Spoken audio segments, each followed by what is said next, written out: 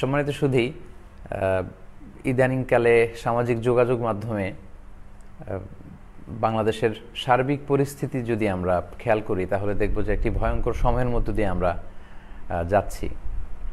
হত্যা, ধর্ষণ, তো সবগুলো মিলে দেখা যাচ্ছে অস্থির বাংলাদেশ। তো এই অস্থির বাংলাদেশে আসলে স্বস্তির কথা আমরা কি শোনাতে পারি আপনাদেরকে, সেটাই হচ্ছে এখন মুখ্য বিষয়। আসলে এগুলো যখন আমরা প্রবাসী থেকে দেশের সার্বিক খোঁজ খবর আমরা নেই বা সংবাদ মাধ্যমগুলোতে বা সামাজিক যোগাযোগ মাধ্যমগুলোতে এগুলো যখন আমরা দেখি, আমরা আসলেই খুব অস্বস্তিতে পড়ি এবং আমরা খুব উদ্বিগ্ন হই। তো আমরা আল্লাহর কাছে কামনা করি এই সব ধরনের ক্রাইসিস থেকে আমরা যেন ওভারকাম করতে পারি। আল্লাহ আমাদের প্রিয় বাংলাদেশকে হেফাজত করুক।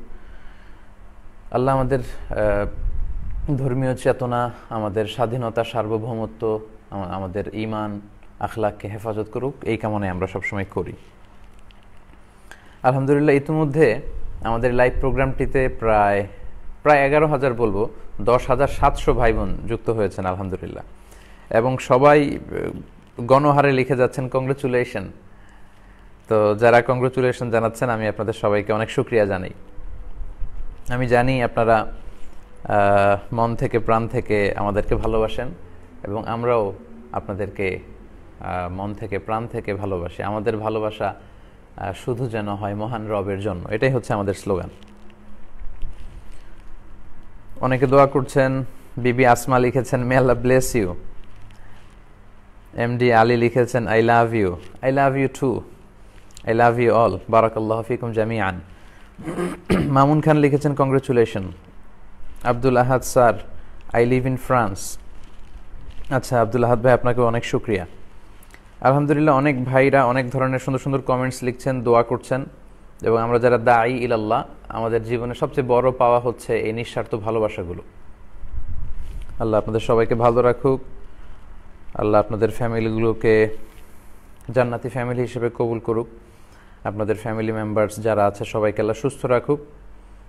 আপনাদের ছেলে মেয়েদেরকে আল্লাহ ইসলামের পক্ষে কাজ করার তৌফিক দান করুক, দিনের মুজাহিদ হিসেবে কবুল করুক, এই ইচ্ছা পোষণ করছি। সম্মানিত সুধী, পুরো বাংলাদেশে যা চলছে সেটি নিয়ে কিছু কথা বলে এখন সরাসরি আপনাদের প্রশ্নোত্তর পর্বে চলে যাব। তাহলে জীবন ঘনিষ্ঠ অনেক বিষয়গুলো হয়তো আমরা এই ছোট্ট লাইভের মধ্য দিয়ে জানতে পারবো ইনশাআল্লাহ।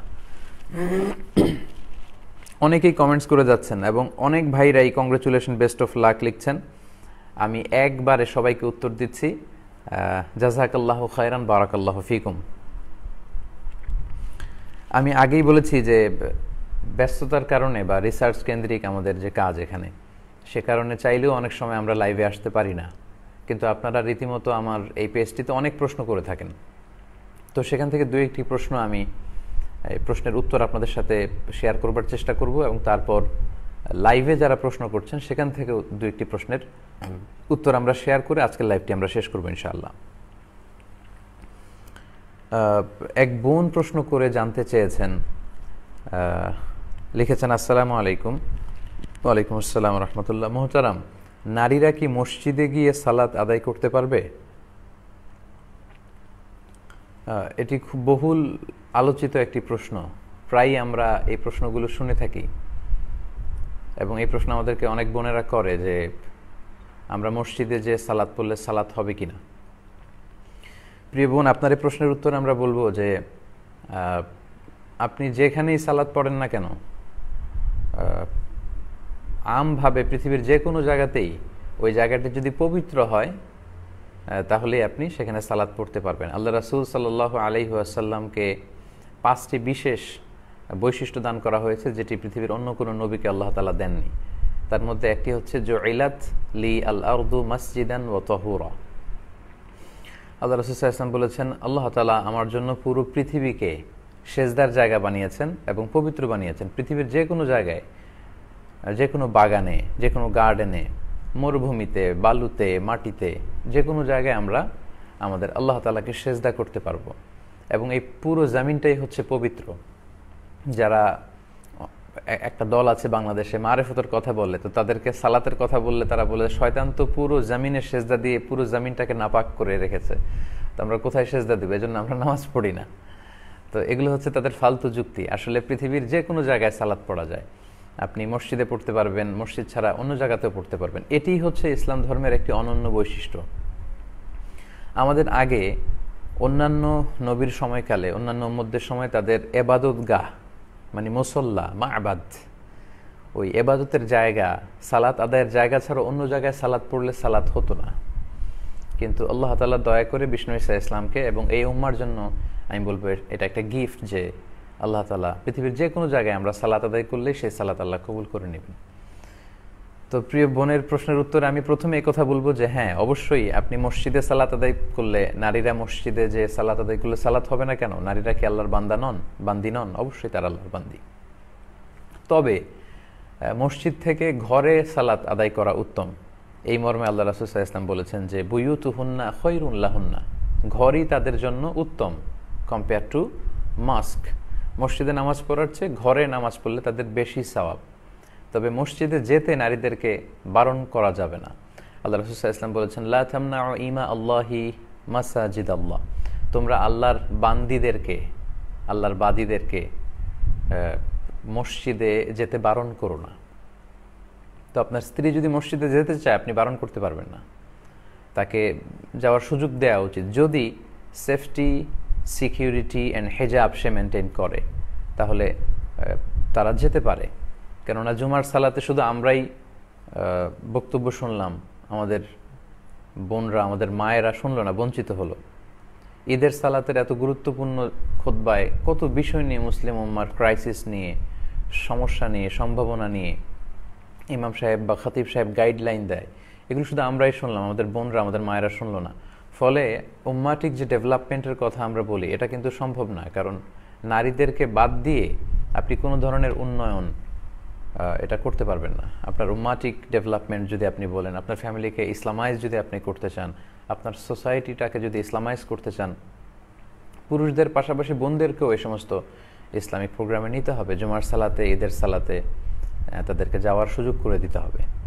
তো এই জন্য আমরা বলি যে কোনো বোন বা নারী যদি মসজিদে সালাত পড়েন সে সালাত হবে, এবং মসজিদে যে সালাত পড়তে চাইলে তাদেরকে বারণ করা যাবে না। তবে তাদের জন্য শ্রেষ্ঠ জায়গা হচ্ছে তাদের ঘর, তারা ঘরে সালাত পড়লে বেশি সওয়াব পাবেন। তো আমরা গত কয়েক বছর ধরে বাংলাদেশে মানুষকে ইন্সপায়ার করে আসছি এবং উৎসাহিত করে আসছি যে মসজিদে বোনদের জন্য, নারীদের জন্য, যদিও তারা ঘরে সালাত পড়বে কিন্তু বোনদের জন্য, নারীদের জন্য একটা স্পেসিফিক, একটা স্পেশাল জায়গা করে দেয়া দরকার যেখানে ওনারা এসে সালাত পড়বেন, এবং তাদের এন্ট্রেন্স হবে আলাদা, তাদের এক্সিট হবে আলাদা, তাদের ওয়াশরুম হবে আলাদা, তাদের টয়লেট হবে আলাদা। এই সুযোগগুলো প্রতিটা মসজিদে রাখা দরকার, আমরা বলে আসছি। জাতীয় মসজিদ, বাইতুল মোকাররম সহ 2-4টা মসজিদ ছাড়া বাংলাদেশে কিন্তু এই পরিবেশ গড়ে ওঠেনি। যদিও বোনদের ঘরে সালাত পড়া উত্তম, তারপর আমরা মসজিদে নারীদের জন্য নামাজের জায়গা রাখার কথা বলি এজন্য কারণ আমাদের বোনদের প্রায়ই ঘরের বাইরে নানা কারণে যেতে হয়। অসুস্থতার কারণে ডাক্তার দেখাতে হবে, লম্বা সময় ডাক্তারের চেম্বারে সিরিয়ালে বসে থাকতে হয়, ডাক্তার দেখিয়ে ওষুধ কিনে আবার বাড়িতে ফিরে আসার মধ্যে তখন যেই সালাতের ওয়াক্তগুলো, এই সালাতগুলো কিন্তু আমাদের বোনদের কাজা হয়ে যায়, কারণ তাদের জন্য পর্যাপ্ত সালাতের জায়গা নেই। অথবা আমরা কোথাও ঘুরতে গেলাম, প্রায় দেখা যায় যে আমাদের সাথে যেই আমাদের বোনেরা, মায়েরা আছে তাদেরকে আমরা মসজিদে ঢোকাতে পারি না, কারণ মসজিদে তাদের জন্য সুন্দর জায়গা নেই, অজুর জায়গা নেই, ওয়াশরুম নেই। তো বাইরে কোনো প্রোগ্রামে গেলে, কোনো কাজে গেলে কিংবা আউটিংয়ে গেলে আমাদের মাদের, আমাদের বোনদের সালাত যেন কাজা না হয়, এজন্য প্রতিটি মসজিদে খুব সুন্দর করে স্থানীয় দায়িত্বশীল যারা, তাদের উদ্যোগে তাদের সালাতের একটি জায়গা রাখা দরকার এবং ওয়াশরুম করে রাখা দরকার। আমরা ছেলেরা প্রায় দেখা যায় যে পানি খেয়ে বের হই, ঘর থেকে পানি খেয়ে তারপরে কাজে বের হই, কিন্তু আমাদের বোনরা যখন যায় খেয়াল করুন যে ওনারা খুব একটা বেশি পানি খান না। পানি খান না এজন্য যে মাঝ রাস্তায় যদি ওয়াশরুমে যাওয়া লাগে তারা কোথায় যাবেন, কিন্তু মসজিদে যদি বোনদের জন্য আমরা এরকম সুন্দর জায়গা করে দিই তাহলে তারা কিন্তু এই সুযোগটা পেতে পারে। আমাদের বোনরা কিন্তু ব্লাডারের রোগে আক্রান্ত হয়, তারা অনেকে চেপে রাখে এবং সারাদিন ডিহাইড্রেশনে ভোগে। তো এটা তো অনেকটা অমানবিক। আমরা আরব দেশে দেখেছি, আমি মালয়েশিয়াতে থাকি, এখানে দেখেছি, এখানে প্রতিটি বড় বড় জামি মসজিদে প্রতিটি সূরাতে নারীদের জন্য আলাদা সালাত আদায়ের জায়গা আছে, ওয়াশরুম আছে, চমৎকার সুন্দর ব্যবস্থা আছে। তো আমি বলবো যে আপনার সালাত মসজিদে পড়লে অবশ্যই আদায় হবে, এবং প্রতিটি মসজিদেই বোনদের জন্য আলাদা সালাত আদায়ের ব্যবস্থা থাকা উচিত। আশা করি প্রিয় বোন আপনি বুঝতে পেরেছেন। আলহামদুলিল্লাহ, আমরা দেখতে পাচ্ছি ইতিমধ্যে প্রায় 11,000 ভাই বোন আপনারা যুক্ত হয়েছেন। আপনারা যারা লাইভটিতে যুক্ত হয়েছেন, নিচে শেয়ার বাটনে ক্লিক করে লাইভ প্রোগ্রামটি আপনারা শেয়ার করে দিন, যাতে সবাই এই প্রশ্নোত্তর পর্ব থেকে কিছু না কিছু উপকৃত হতে পারে। আরেকজন ভাই প্রশ্ন করেছেন যে নামাজি ব্যক্তির কতটুকু সামনে দিয়ে হাঁটা যাবে। এটাও আমাদের প্রায় আমরা এই পরিস্থিতির মুখোমুখি হই যে নামাজি ব্যক্তির সামনে দিয়ে হাঁটা যাবে কিনা। এক্ষেত্রে উত্তর হচ্ছে, জামাত চলাকালীন সময়ে ইমাম সাহেবের সামনে যদি সূত্রা থাকে, ব্যারিয়ার থাকে, তাহলে মুসল্লিদের সামনে দিয়ে হাঁটা চলা করতে সমস্যা নেই প্রয়োজনে, কারণ সূত্রাতুল ইমামি সূত্রাতুল মুসল্লি, ইমামের সূত্রাতেই মুসল্লিদের সূত্রা হয়ে যায়। এবং সাহাবারা এমনও ঘটেছে যে জামাত চলাকালীন সময়ে কাতারের মাঝখান দিয়ে এসে ফাঁকা জায়গায় দাঁড়িয়েছেন, তো রাসূল সাল্লাল্লাহু আলাইহি ওয়াসাল্লাম কিছু বলেননি, অন্যান্য সাহাবারও বিরোধিতা করেননি, এটা জায়েজ আছে। কিন্তু আপনি যখন একাকী সালাত আদায় করবেন তখন আপনার সামনে দিয়ে কেউ ক্রস করতে পারবে না, এবং এটি এত বড় গুনাহের কাজ, কারণ বান্দা যখন সালাত পড়ে ওহুয়া ইউনাজি রব্বাহ, সে তার রবের সাথে গোপন আলাপ করে, কথা বলে, যদিও অনেকে আমরা এটা ফিল করি না। তো সেই সময় আপনি মাঝখান দিয়ে যাবেন, এটা মোটেও কাম্য না। এবং আল্লাহ রাসূল সাল্লাল্লাহু আলাইহি ওয়াসাল্লাম বলেছেন, লাউ ইয়ালামিল মারু বাইনা ইয়াদাইল মুসাল্লি মা আলাইহি মিনাল ইসম, সালাত আদায়কারী ব্যক্তির সামনে দিয়ে যে ক্রস করে, তার সামনে দিয়ে যে হেঁটে যায়, সে যদি জানতো যে এই হেঁটে যাওয়াতে ক্রস করাতে তার কি পরিমাণে পাপ হয়েছে, তাহলে সেখানে সে 40 দিন কিংবা 40 সপ্তাহ কিংবা 40 বছর দাঁড়িয়ে থাকাটাকেও শ্রেষ্ঠ মনে করতো। সে সেখানে দাঁড়িয়ে ওয়েট করতো, সে সালাত আদায়কারী ব্যক্তির সামনে দিয়ে ক্রস করে যেত না। তো এত বড় হুঁশিয়ারি দেওয়ার পরেও আমরা যদি এটা কেউ করে ফেলি, এটা ঠিক হবে না। বেখেয়ালে অন্যদিকে তাকিয়ে আছি, চলে গেলাম, সেটা ভিন্ন কথা, কিন্তু আমাদের মধ্যে অনেকেই দেখা যায় যে সালাত আদায় করছে, তার সামনে দিয়ে হেঁটে যাচ্ছি, এটা যেন আমরা কখনো না করি। তো ভাই প্রশ্ন করেছেন যে কতটুকু সামনে দিয়ে যাওয়া যাবে। এক্ষেত্রে দুইটি মত আছে। একটি মতামত হচ্ছে সিজদার জায়গা যদি সূত্রা কেউ দেয়, প্রথম কথা হচ্ছে কেউ যদি সূত্রা দিয়ে সালাত পড়ে, তাহলে সূত্রার বাইরে দিয়ে আপনি যেতে পারবেন, সূত্রার ভেতর দিয়ে আপনি যেতে পারবেন না, এক্সেপ্ট মসজিদুল হারাম, এরকম খুব ক্রাউডি জায়গা যেখানে, যেটা মাতাফ এবং মুসাল্লা একসাথে, তাওয়াফেরও জায়গা আবার সালাতেরও জায়গা, তখন সামনে দিয়ে গেলে সেটা ভিন্ন ব্যাপার। কিন্তু আমাদের মসজিদগুলোতে আমরা অনেক সময় যে ভুলটা করি, সালাত শেষে এমন জায়গায় সুন্নাহ পড়তে দাঁড়াই, তখন অন্যান্য মুসল্লিদের জন্য বের হয়ে যাওয়াটা খুব কষ্টকর হয়ে দাঁড়ায়, এটা কিন্তু ঠিক না। আপনাকে এমন জায়গায় দাঁড়াতে হবে, সালাত শেষে সাহাবারা মসজিদে নববীর যে উস্তুয়ানা পিলারগুলো আছে, ওগুলো খুঁজে খুঁজে সবাই দাঁড়িয়ে যেতেন সালাত পড়ার জন্য। তো আমরাও যেন এরকম এমন জায়গায় দাঁড়াই যাতে অন্যদের ক্রস করতে, হেঁটে যেতে সমস্যা না হয়। অথবা এখন আলহামদুলিল্লাহ মসজিদগুলোতে ছোট ছোট সূত্রা পাওয়া যায়, সূত্রা নিয়ে যেন দাঁড়াই। তো কেউ যদি সূত্রা দিয়ে সালাত আদায় করে, তার সূত্রার ভেতর দিয়ে যাওয়া যাবে না। আর সূত্রা ছাড়াও যদি পড়ে, তাহলে তার সেজদার জায়গা পর্যন্ত যাওয়া যাবে না, তার বাইরে দিয়ে যাওয়া যাবে। আরেক বর্ণনায় আছে সালাসাতু আযরু, 3 গজ বা 3 হাত। আপনি যেখানে মুসাল্লায় সালাত আদায় করতে দাঁড়ালেন, 3 হাত হিসেব করে তার বাইরে দিয়ে যেতে হবে, এর ভেতর দিয়ে আপনি যেতে পারবেন না।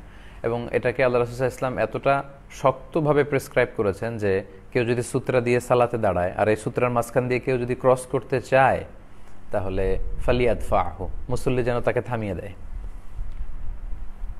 আপনি সালাত পড়ছেন, সূত্রা দিয়ে কেউ যাচ্ছে, আপনি তাকে থামিয়ে দিবেন। আল্লাহ রাসূল সাল্লাল্লাহু আলাইহি ওয়াসাল্লাম এটা রেকমেন্ড করেছেন, এতে সালাত নষ্ট হবে না। সে হয়তো বেখেয়ালে যাচ্ছিল, আপনি থামিয়ে দিলে সে বুঝে যাবে, এই পাপ থেকে সে বেঁচে যাবে।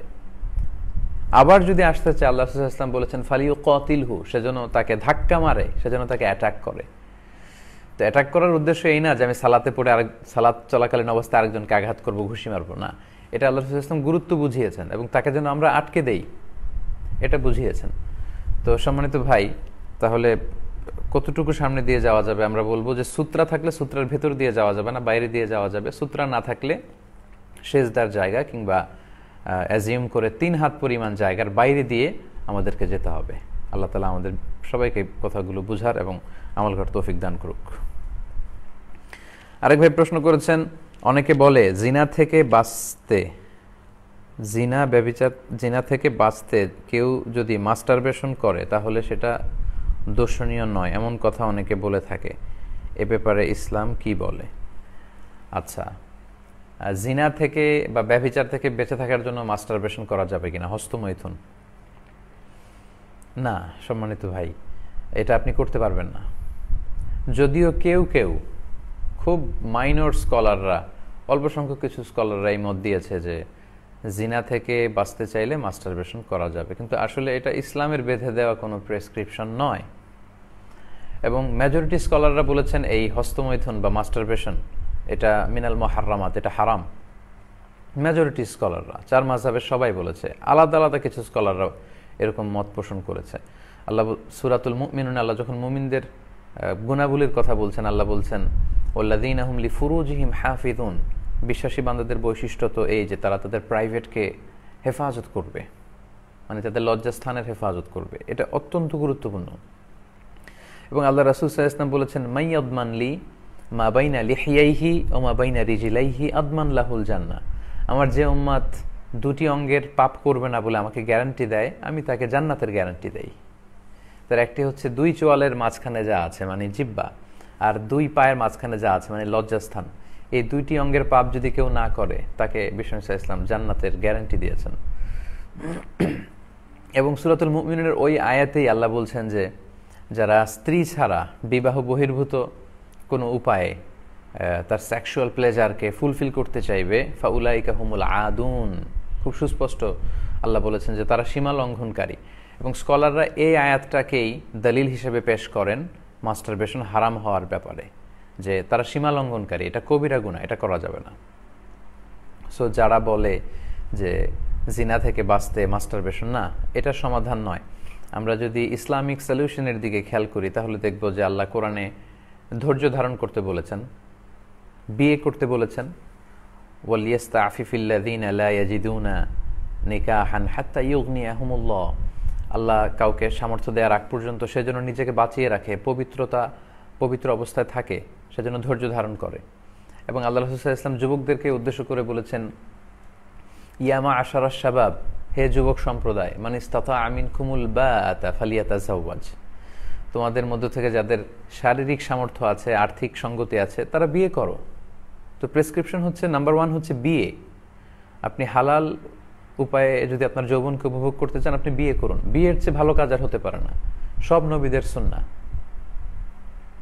সো আপনি মাস্টারবেশনের এই ঝামেলা থেকে বাঁচতে যুবক ভাইদেরকে আমি বলবো, প্রিয় ভাইরা তোমরা বিয়ে করো, বিয়ের প্ল্যান করো। কেননা ফাইন্নাহু আগাদ্দু লিল বাসার, আল্লাহ রাসূল সাল্লাল্লাহু আলাইহি ওয়াসাল্লাম বলেছেন চোখকে সংযত রাখার একটা চমৎকার মাধ্যম হচ্ছে বিয়ে। আপনি যদি বিয়ে করেন এবং স্ত্রীর সাথে আপনি সময় কাটান, আপনার এদিক সেদিক চোখ যাবে না, নজর যাবে না। ওয়া আহসানু লিল ফারাজ, এবং চরিত্র হেফাজত বা লজ্জাস্থানের হেফাজতের একটা বড় মাধ্যম হচ্ছে বিয়ে। ওমান লাম ইয়াস্তাতি' ফাআলাইহি বিসসাওম, আর যার পক্ষে বিয়ে করার হয়তো টাকা নেই বা শারীরিক সামর্থ্য নেই, সব মিলে হয়ে উঠছে না ব্যাটে বলে, আল্লাহ রাসূল সাল্লাল্লাহু আলাইহি ওয়াসাল্লাম যে প্রেসক্রিপশন দিয়েছেন সেটা হচ্ছে ফাআলাইহি বিসসাওম, হি শুড ফাস্ট, তার রোজা রাখা উচিত। ফাইন্নাহু লাহু ভিজা, কেননা এই সিয়াম, এই রোজা বা এই নফল সিয়ামের মধ্য দিয়ে এটা ভিজা, এটা কাইন্ড অফ প্রোটেকশন, এটা ঢালের মতো। ঢাল যেমনি যুদ্ধে আঘাত থেকে বাঁচায়, তেমনি সিয়াম আপনাকে বাঁচাবে। তো এই ব্যভিচার থেকে বাঁচার জন্য আপনি মাস্টারবেশন কেন করবেন, যেখানে ইসলাম বলেছে আপনাকে বিয়ে করতে না পারলে আপনি ধৈর্য ধারণ করবেন এবং আপনি সিয়াম পালন করবেন। তো আমরা যদি সিয়ামের অভ্যেস করি এবং খুব দ্রুত বিয়ে করার প্ল্যান করি, তাহলে দেখা যাবে যে এই বিষয়গুলো, এই অভ্যেসগুলো আমাদের মধ্য থেকে অনেকটাই কেটে যাবে ইনশাআল্লাহ। আশা করি বুঝতে পেরেছেন। আরেকটি প্রশ্ন আমি নিব, অনেক প্রশ্ন করেছেন, সেখান থেকে আরেকটি প্রশ্ন নিয়ে আমি লাইভ কিছু প্রশ্নের উত্তর করব ইনশাআল্লাহ। একজন ভাই বলেছেন জাকাতের টাকা দিয়ে বিয়ের ব্যবস্থা করে দেয়া যাবে কিনা। অনেক সুন্দর প্রশ্ন। জাকাতের টাকা দিয়ে বিয়ের ব্যবস্থা করা যাবে কিনা। আমরা জানি যে জাকাত কিছু স্পেসিফিক খাতে ব্যয় করতে হয়। আল্লাহর পবিত্র কোরআনে সূরা তাওবায় বলেছেন, ইন্নামাস সাদাকাতু লিল ফুকারাই ওয়াল মাসাকিন ওয়াল আমিলিনা আলাইহা ওয়াল মুআল্লাফাতি কুলুবুহুম ওয়া ফির রিকাব ওয়াল গারিমিনা ফি সাবিলিল্লাহি ওয়া ইবনিস সাবিল ফারিদাতাম মিনাল্লাহ ওয়াল্লাহু আলিমুন হাকিম। এখানে আল্লাহ যাকাত কাদেরকে দেয়া যাবে 8টি খাতের কথা বলেছেন। তার প্রথমটি হচ্ছে ফুকারা। ফকির মানে এমন ব্যক্তি যার সামান্য কিছু আছে কিন্তু তাতে তার সব যে নিড, প্রয়োজন, এই প্রয়োজনগুলো ফুলফিল হয় না। তো বিয়েটা তো অনেক জরুরি প্রয়োজন। আমরা জানি যে ফান্ডামেন্টাল রাইটস বা বেসিক নিডসের মধ্যে আছে অন্ন, বস্ত্র, বাসস্থান, চিকিৎসা, শিক্ষা এবং এন্টারটেইনমেন্ট। এবং বিয়ের মাধ্যমে এই এন্টারটেইনমেন্টের বিষয়টা সবচেয়ে হালাল উপায়ে কিন্তু অর্জিত হয়ে থাকে। তো প্রথম খাতি হচ্ছে ফকির, মানে মান ইয়াফতাকিরু ইলাল মাল, যার সম্পদের প্রয়োজন, তার সামান্য কিছু আছে, এটা দিয়ে তার বেসিক নিডস পূরণ হয় না। তো বিয়েটা মানুষের একটা বেসিক নিডস। তো এই বিয়ের জন্য, বিয়ের মোহরানা দিয়ে হেল্প করার জন্য আপনি যাকাতের টাকা থেকে দান করতে পারবেন ইনশাআল্লাহ। তবে যৌতুকের জন্য কিন্তু আপনি যাকাতের টাকা দিতে পারবেন না। তো অনেকে এরকম বলে যে এই মেয়েটার বিয়ে হচ্ছে না, ছেলেটা এত টাকা যৌতুক দাবি করেছে, তো যাকাতের টাকা দিয়ে বিয়ের ব্যবস্থা করে দিই। না, আপনি কোনো হারাম কাজে সহায়তা করতে পারবেন না। আল্লাহ বলেছেন, তাআওয়ানু আলাল বিররি ওয়াত তাকওয়া, তোমরা ভালো কাজে, কল্যাণমূলক কাজে একে অপরকে অ্যাসিস্ট করো, কোঅপারেট করো, সহযোগিতা করো। ওয়ালা তাআওয়ানু আলাল ইসমি ওয়াল উদওয়ান, পাপের কাজে, অন্যায় কাজে তোমরা একে অপরকে সহযোগিতা করতে পারো না। তো যৌতুক দিয়ে আপনি বিয়ের বন্দোবস্ত করবেন যাকাতের টাকা থেকে, না, এটা করতে পারবেন না। বরং আপনি মুসলিম যুবক ছেলেদেরকে বিয়ের জন্য মোহরানার টাকা দিয়ে হেল্প করে আপনি যাকাতের টাকা দিতে পারবেন ইনশাআল্লাহ। এবং স্কলাররা এই বিষয়ের উপরই ঐকমত্য হয়েছেন। আল্লাহু আলাম। সম্মানিত শুধু আমরা অনেক লম্বা সময় লাইভ করে ফেলছি। ইতিমধ্যে দেখা যাচ্ছে প্রায় 13,500 ভাই বোন লাইভটিতে যুক্ত হয়েছেন। যারা পরে যুক্ত হয়েছেন তাদেরকেও আমরা শুভেচ্ছা এবং অভিনন্দন জানাচ্ছি। আহলান ওয়া সাহলান। আশা করব লাইভটি শেয়ার করে আপনারা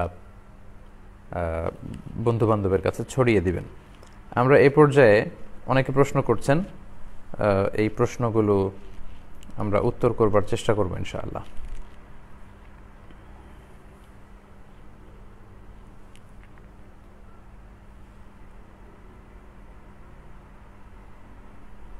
যদি পরিবারের কারোর জন্য নিজের জীবন স্যাক্রিফাইস করতে চাই তাহলে কি এটা সুইসাইডের মধ্যে পড়বে? এখানে জীবন স্যাক্রিফাইস বলতে কি ধরনের স্যাক্রিফাইস? একজন বলেছেন পরিবারের কারোর জন্য যদি জীবন স্যাক্রিফাইস করতে চাই সেটা কি জায়েজ হবে? প্রশ্নটা খুব একটা স্পষ্ট না। আসলে কি ধরনের স্যাক্রিফাইস? এটা যদি সুইসাইড হয় তাহলে তো করা যাবে না। কিন্তু যদি এমন হয় যে আপনার বাবা মাকে অসুস্থ, আপনি 1-2 ব্যাগ রক্ত দিয়ে সহযোগিতা করতে পারবেন, সেটা আপনার স্যাক্রিফাইস অবশ্যই করবেন। আপনি আব্বা আম্মার জন্য খরচ করে স্যাক্রিফাইস করবেন। আপনি সংসারের বড় সন্তান হলে বাকিদের জন্য স্যাক্রিফাইস করবেন।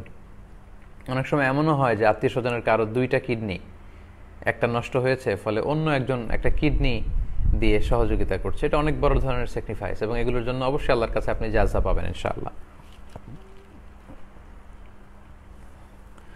আমরা আর 2-1টি জীবন ঘনিষ্ঠ প্রশ্ন নিয়ে এগুলোর উত্তর করে আমরা শেষ করব ইনশাআল্লাহ।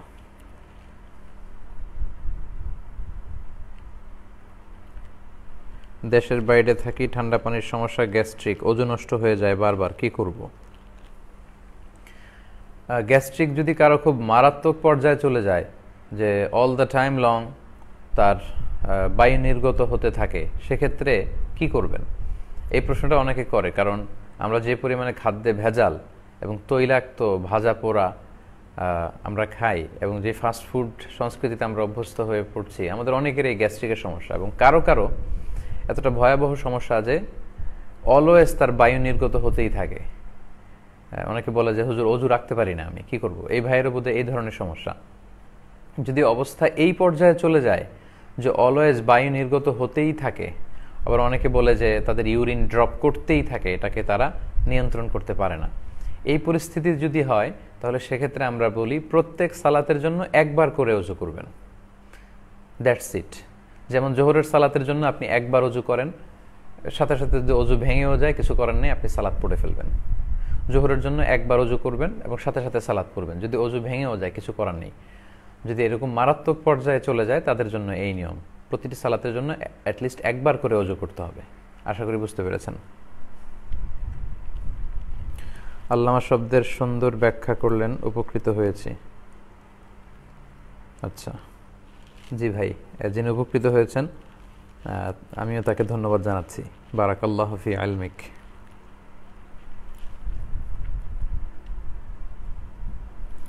মে আল্লাহ bless you, love you so much. মাশাআল্লাহ, আল্লাহ আমাদের ভালোবাসাগুলোকে কবুল করুক। আমাদের ভালোবাসা শুধু আল্লাহর জন্য হোক। আসলে অনেক ভাই বোনরা প্রশ্ন করেছেন, তখন আমি প্রশ্নের দিকে বা মোবাইলে না তাকিয়ে সরাসরি লাইভ করা হচ্ছে যে এই সেটটি দিয়ে, মোবাইল সেটটি দিয়ে, সেখানে তাকিয়ে আমি প্রশ্নের উত্তর করছিলাম, ফলে আগের প্রশ্নগুলো আসলে আমি পাইনি। এখন যদি কেউ কোনো প্রশ্ন লিখে থাকেন সেটার আনসার আমরা করার চেষ্টা করবো ইনশাআল্লাহ।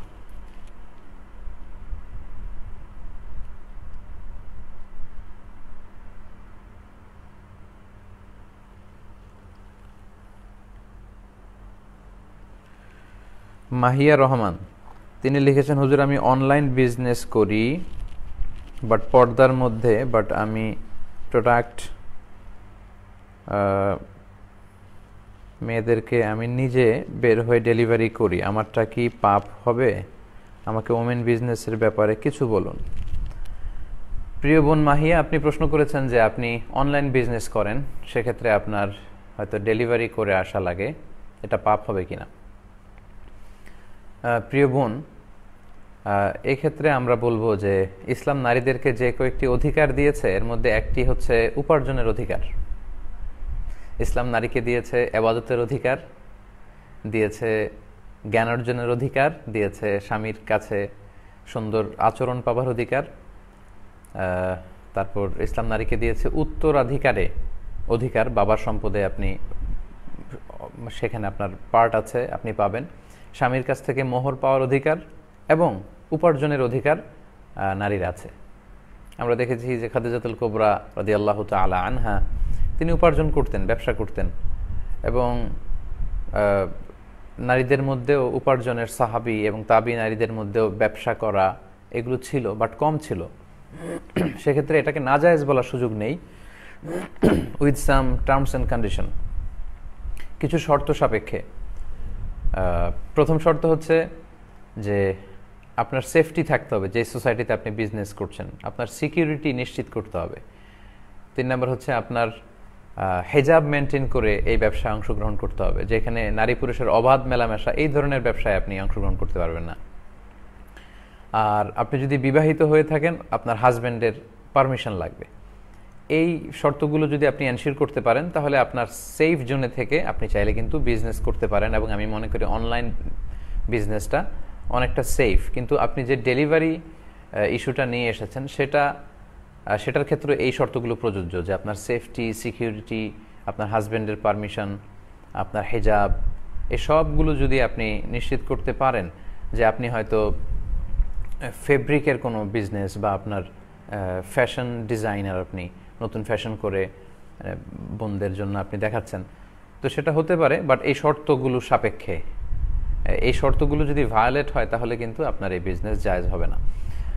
সর্বোপরি কথা হচ্ছে আমরা বোনদেরকে ঘরে থেকে যে কাজগুলো করা যায়, হ্যান্ডিক্রাফটের, হস্তশিল্পের কথা বলেন, এরকম অনলাইন বিজনেসে যদি অংশগ্রহণ করা যায় সেগুলোর ক্ষেত্রে উৎসাহিত করি।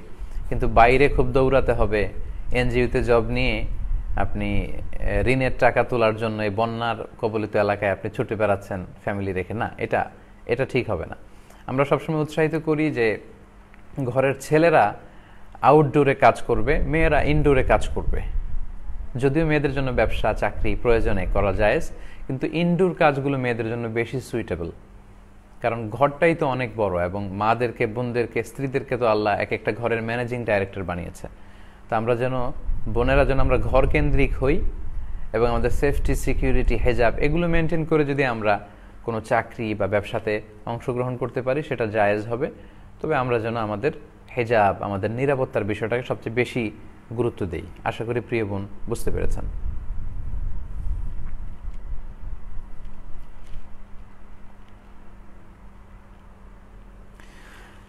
মাহমুদুল ইসলাম সাজ্জাদ ভাইয়ের প্রশ্নটির উত্তর দিয়ে আজকে আমরা শেষ করব ইনশাআল্লাহ।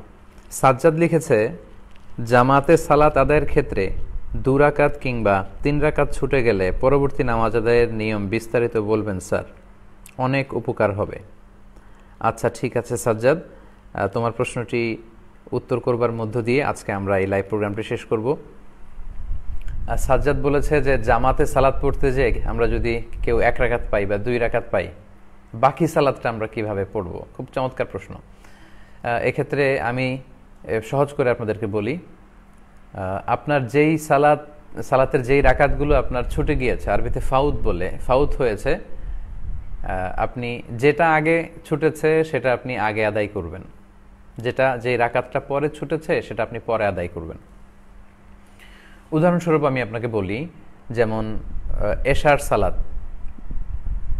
সালাতের আপনি শেষ 2 রাকাত পেয়েছেন, তো সেক্ষেত্রে আপনি ইমাম সাহেব যখন সালাম ফিরাবে আপনি দাঁড়িয়ে যাবেন। দাঁড়িয়ে গিয়ে আমরা জানি যে এশার সালাতের প্রথম 2 রাকাতের বৈশিষ্ট্য হচ্ছে সূরা ফাতিহার সাথে অন্য 2টি সূরা মিলানো, আর শেষ 2 রাকাতের বৈশিষ্ট্য হচ্ছে কেবলমাত্র শুধু সূরা ফাতিহা পড়া। তার মানে আপনি যদি ইমাম সাহেবের সাথে শেষের 2 রাকাত পান, তাহলে আপনি এমন 2 রাকাত পেয়েছেন যে 2 রাকাতে শুধুমাত্র সূরা ফাতিহা ছিল, ফাতিহার সাথে অন্য সূরা ছিল না। সেক্ষেত্রে আপনি বাকি 2 রাকাতের প্রতি রাকাতেই সূরাতুল ফাতিহার সাথে সূরা মিলিয়ে পড়বেন। আপনি 3য় রাকাতের জন্য দাঁড়িয়ে রুকু সেজদা করে, 4র্থ রাকাতের জন্য দাঁড়িয়ে সূরা ফাতিহা পড়ে রুকু সেজদা করে আপনি সালাম ফিরিয়ে নামাজ শেষ করবেন। অনেকের সমস্যা বেঁধে যায়, যদি 1 রাকাত পাই, শেষের 1 রাকাত পাই, তাহলে আমরা কিভাবে আদায় করব? আপনারা একটু খেয়াল করে যদি শোনেন তাহলে বুঝবেন যে আমরা উদাহরণস্বরূপ বলতে পারি যে এশার সালাত ফরজ হচ্ছে 4 রাকাত। এশার সালাতের প্রথম ফরজ, এশার 4 রাকাত ফরজের প্রথম 2 রাকাতে সূরা ফাতিহার সাথে সূরা মিলাতে হয়, শেষের 2 রাকাতে শুধু সূরা ফাতিহা পড়তে হয়। তো কেউ যদি সেক্ষেত্রে শুধু 1 রাকাত ইমাম সাহেবের সাথে পায়, তিনি বাকি 3 রাকাত কিভাবে আদায় করবেন? তিনি যে 1 রাকাত ইমাম সাহেবের সাথে পেলেন, সে রাকাতটি ছিল শুধুমাত্র সূরা ফাতিহার রাকাত, তাই না? তো সেক্ষেত্রে তিনি ইমাম সাহেবের সাথে সালাম ফিরিয়ে দাঁড়াবেন। দাঁড়িয়ে তিনি কি শুরু করবেন? আচ্ছা, আমি প্রথমে এই প্রশ্নের উত্তর করতে যে প্রথমেই বলেছি যে আপনার যেই রাকাতটি প্রথমে ছুটেছে সেই রাকাতটি আগে আদায় করবেন। তার মানে আপনার থেকে ছুটে গিয়েছে এশার প্রথম রাকাত। এশার প্রথম রাকাতের বৈশিষ্ট্য ছিল সূরা ফাতিহার সাথে আরেকটা সূরা মিলানো। তাহলে আপনি সালাম ফিরিয়ে দাঁড়িয়ে সূরা ফাতিহার সাথে আরেকটা সূরা পড়ে আপনি রুকু সেজদা করে বসবেন। এর কারণ হচ্ছে আপনার তখন 2 রাকাত হয়েছে, আর প্রতি 2 রাকাতের পরেই কিন্তু তাশাহুদের জন্য বসতে হয়। আপনি 2 রাকাত পরে বসে তারপর আপনি 3য় রাকাতের জন্য দাঁড়াবেন। এখন আপনি এশার 2য় রাকাতটা পড়বেন, কারণ আপনার প্রথম রাকাত পড়া হয়ে গিয়েছে, 2য় রাকাত বাকি। 2য় রাকাতের বৈশিষ্ট্য আমরা জানি যে সূরা ফাতিহার সাথে সূরা মেলাতে হয়। তো আপনি সূরা ফাতিহা এবং আরেকটা সূরা মিলিয়ে রুকু সেজদা করে আপনি 4র্থ রাকাতের জন্য দাঁড়াবেন। তখন আপনার শুধু একটি রাকাত বাকি ছিল, সেটা হচ্ছে এশার 3য় রাকাতটা। আর এশার 3য় রাকাতের বৈশিষ্ট্য হচ্ছে শুধুমাত্র সূরা ফাতিহা পড়া।